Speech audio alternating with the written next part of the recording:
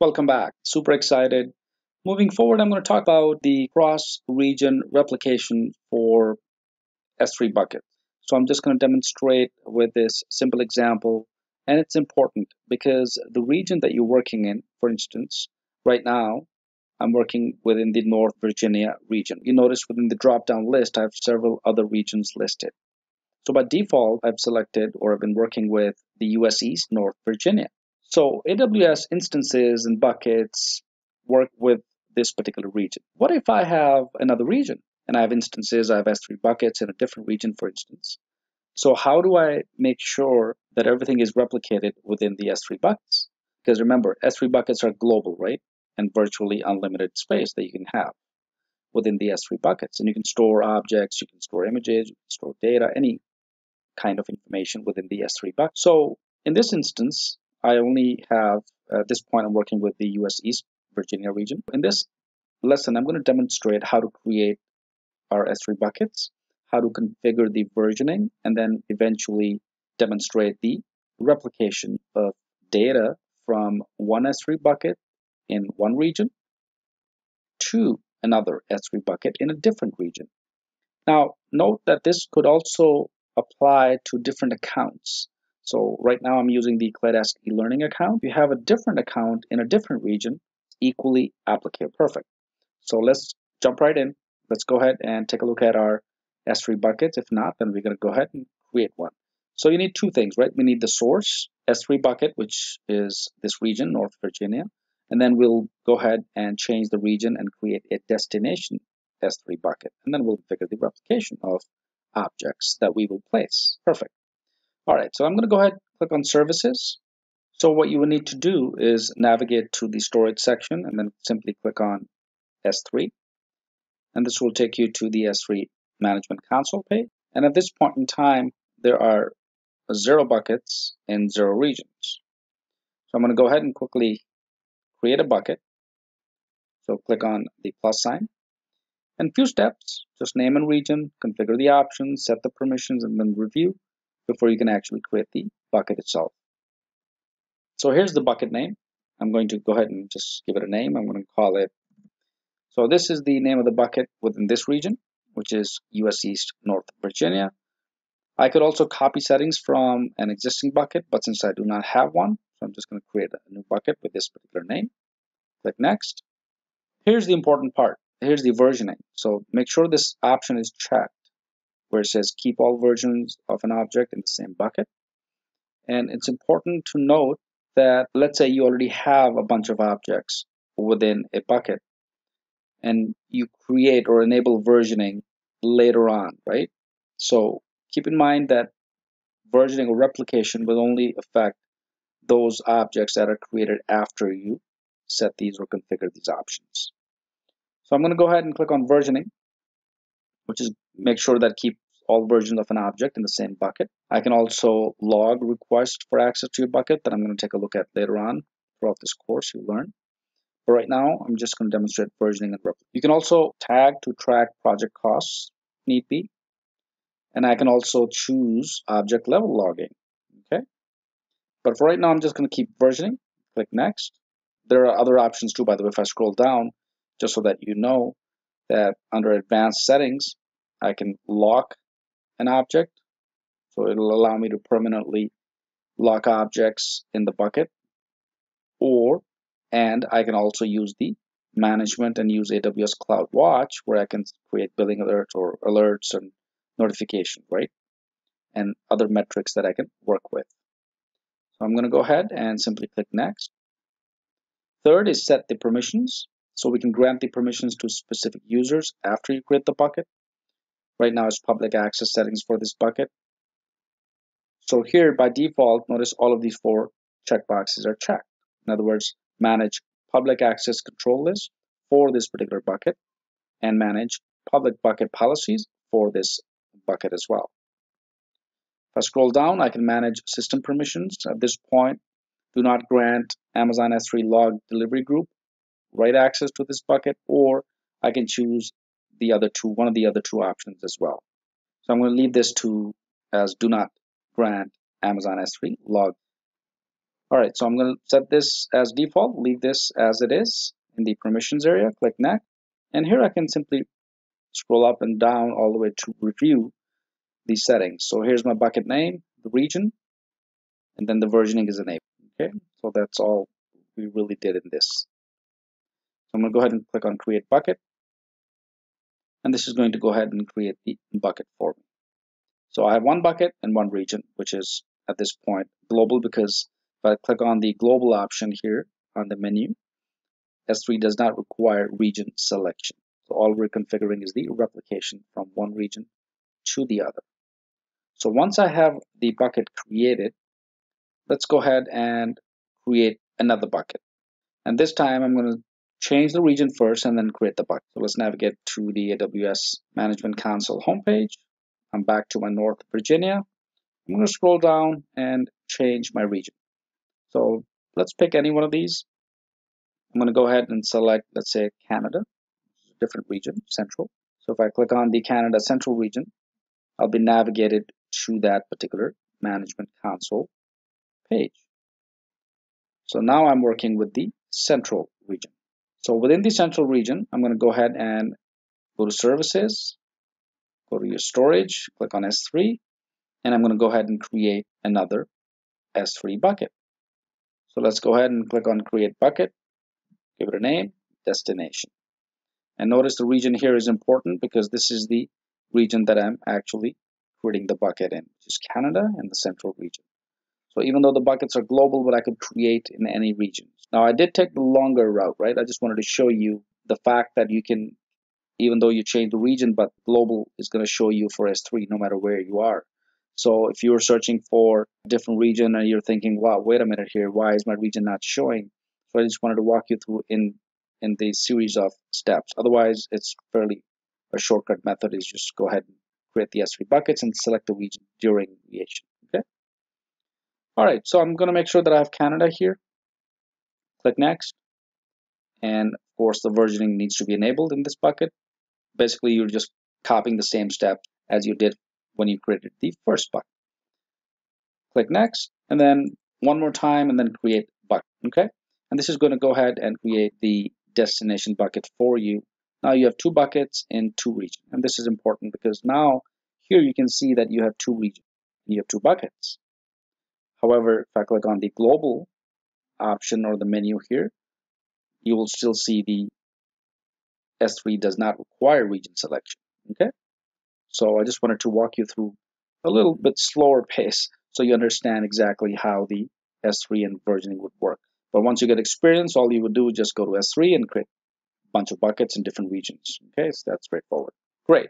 So once we have these two buckets created, source and destination, I'm going to navigate to my source first, which is in US East North Virginia, and the destination is in Canada Central. So let's go ahead and navigate first to the source and place an object into the source bucket. So let's go ahead and open this bucket. This bucket is currently empty. I'm going to go ahead and upload something to it. So what you need to do next, of course, is to go ahead and upload an image or a document or anything that you wish to be replicated. So I'm going to go ahead and click on upload, and this brings up the dialog box. Again, a series of 4 simple steps. Let's go ahead and click add files. Brings up your Windows Explorer. I'm going to pick any one of these, I guess. How about this logo that I wish to replicate from one region to the other? So just select the logo, click open, and then click next. The second step, of course, is to manage the users, or at this point in time, the owner for this bucket is Shah, which is myself, and then the object read-write permissions and the object permissions also read-write are enabled. I can also access for other AWS account. I can add another account. In other words, that account will also be one of the owners or managers for this bucket as well. And then manage public permissions. Do not grant public read access to this object as recommended. I can also have or select other options as well, such as grant public read access to this object, which means if I choose this option, if I click on this, you'll notice AWS kind of gives me a little warning, right? this object has public read access, everyone in the world will have read access to this object. So it's definitely not recommended. So let's stick to do not grant read access to the public, right? All right, so I'm going to go ahead and click next. Set the permissions. So this is the standard storage class. It's designed for frequently accessed data. And then it's either equal to or greater than 3 availability zones, and so on. Otherwise, I can also choose other options as well. So I can scroll down, and there are a bunch of options.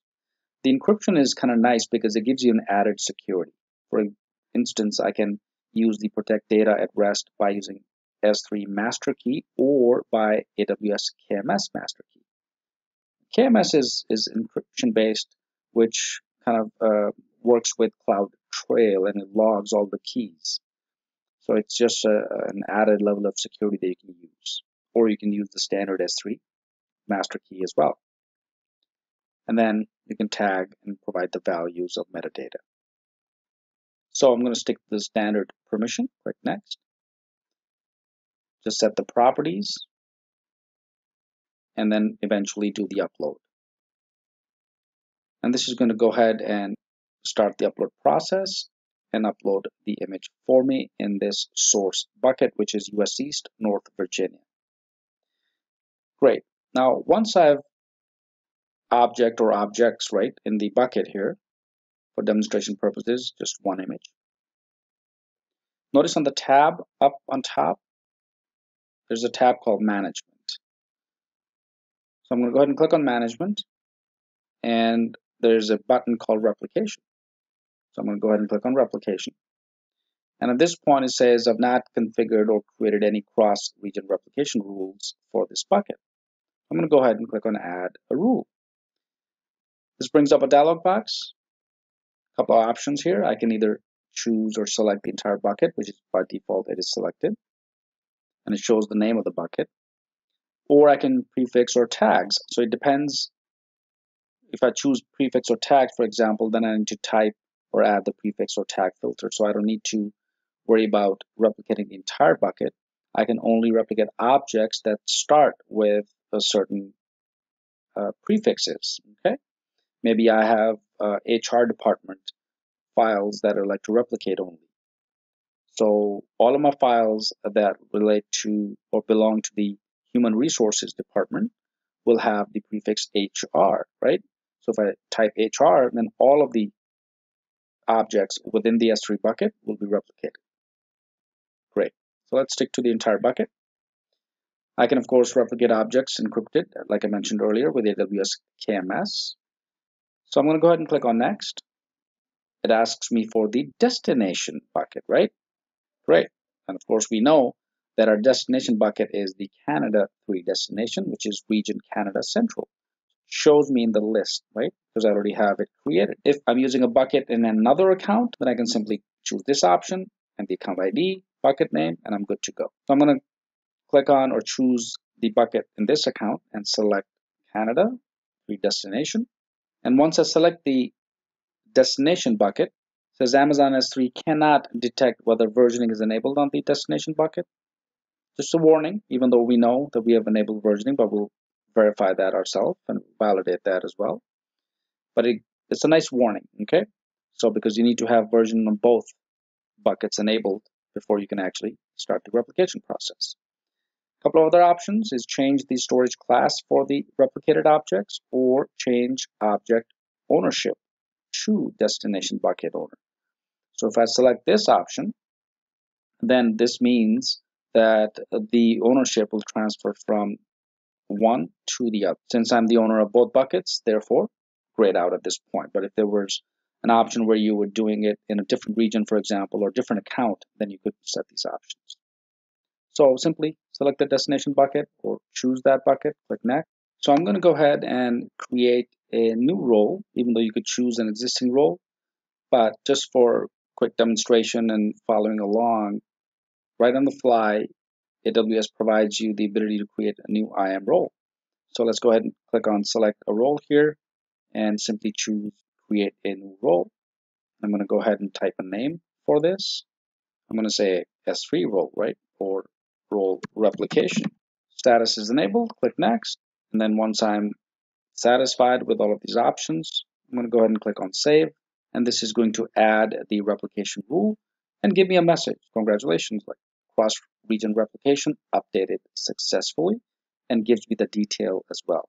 So now I have a source bucket, which is Virginia S3 source, and a destination bucket, Canada S3 destination, in two different regions. And here are the permission sets. If I scroll down, here is the rule, the S3 role replication, which is the entire bucket, that's the scope. Storage class, the replicated object owner, the KMS objects, and the status is enabled. So it gives you an idea of how easy it is to configure and set up your cross-region replication of different objects. So note that even though we have configured successfully the cross-region replication, what about that image that we had in the source? Was that to be replicated? Think about it. And the answer is not at this point, because we uploaded the document first and later on successfully configured the replication, right? So remember the initial part of the lecture that we need to have this configured in the first instance before adding objects to be replicated. So if I were to, let's say, navigate to my S3 buckets here, I'm going to quickly show you this, and then go to my Canada S3 destination, you'll notice this bucket is empty because Canada has not received the replicated image at this point in time because the image was uploaded before we configured the replication. So let's go back to our Amazon S3, go to our source, and now if I add a new image, that should be replicated. Let's go ahead and quickly take a look at that. So I'm going to go ahead and click on upload, add files, and this time I'm going to choose, let's say, all Excel file. And this is again an Excel file. So I'm going to click open, click next, and just simply continue on. I'm going to navigate fairly quickly because we've been doing this, and upload. So as soon as I upload within my Virginia 3 source, which is the source bucket in the US East region, and this is now being uploaded, has been uploaded rather. Let's navigate to our S3 again. Click on the Canada S3 destination. Let's go ahead and refresh, and perfect. So congratulations. You have now successfully configured the cross-region replication between two different regions in the AWS ecosystem. So as a homework, go ahead, try it with two different accounts. So if you're able to create another account for AWS, perfect. I hope this helped. If you have any questions, post them in the discussion area. We'll be glad to answer. And with this, let's move to the next lesson.